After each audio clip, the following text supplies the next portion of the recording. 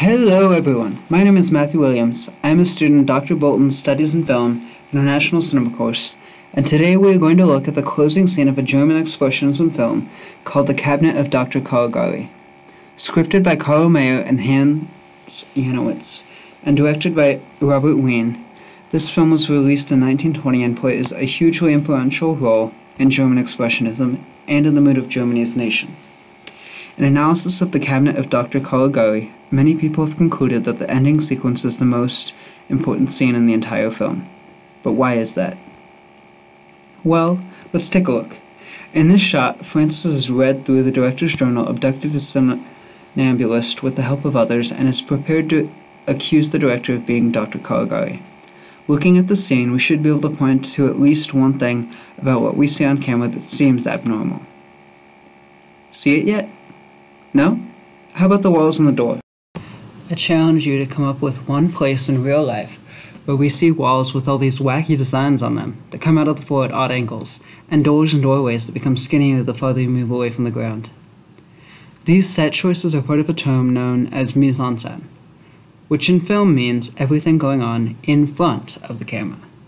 Other parts of a film encapsulated in mise en scène might include what the actors are doing, costume design, props, and lighting.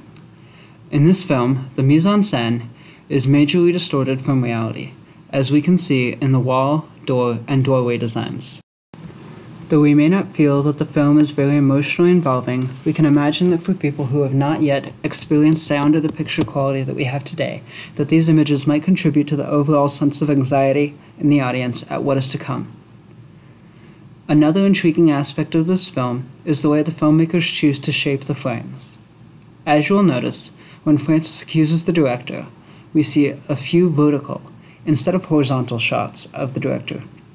We might take these to signify that the director is trapped. Previous shots have shown us that Francis can easily prevent him from escaping should he try, so he is trapped in a physical manner. Taking it a step further, we can say that the director is also symbolically trapped, for he does not have an immediate alibi prepared to deny that he is Caligari. That does not mean that he is not scheming, though. The sudden change to darker lighting supports the perception that he is evil, while his expressions tell us that he is trying to think of a way to escape his predicament. Ultimately, Mayer and Janowitz had intended for the director to represent the government, or the group of people who had the power to order others to go to war. And they wanted the film to attack people's trust and authority, with the film ending as the director is locked up. But the film's director, Robert Wiene, decided that ending the movie here was not going to fly, and added this last sequence.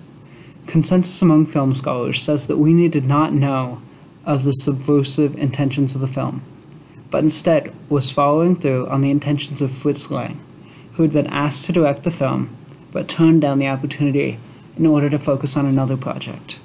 Thus, Wiene added this final ending scene, mostly just to carry out Lang's intentions and ideas. This new ending scene puts Meyer's and Janowitz's story within a story that tells us that Francis is mentally ill.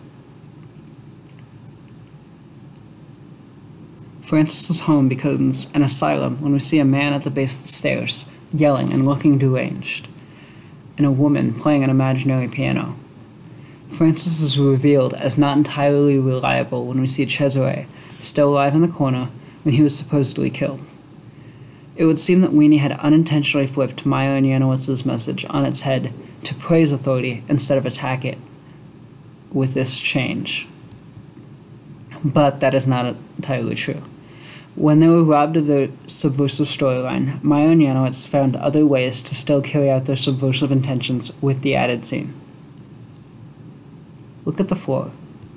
Now, tell me, does any floor in real life actually look like the floor here? The story writers brought in set designers Herman Worm, Walter Rohrig, and Walter Ryman on the film to make the set look as unreal as possible. By continuing the distorted scenery through the ending, they managed to dismantle the authority-friendly messages sent by Wiene's adapted storyline. Furthermore, they continue to use the frame shape as they have done before. When they flash Cesare from Francis's perspective, they make him look like he is in the coffin again, by way of using the set and a vertical shot.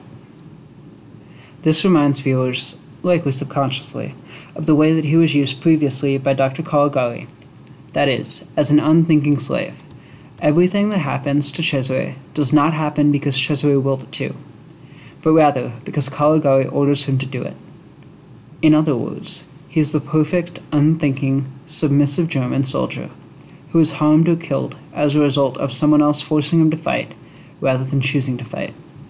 Although this frame is not nearly as direct in its defiance of the new ending as the four, it is enough to remind us of the horrors of the story that we have heard, and to tell us that everything is not all right. Another intriguing choice in this final scene, which continues from the rest of the movie, is the choice to frame some shots within a circle. We see this most of all with Jane in this final scene as Francis attempts to woo her again. In this instance, it might be safe to say that we are viewing Jane through Francis's perspective. The film closes its frame onto her, with the camera angled at her from a view similar to that of Francis.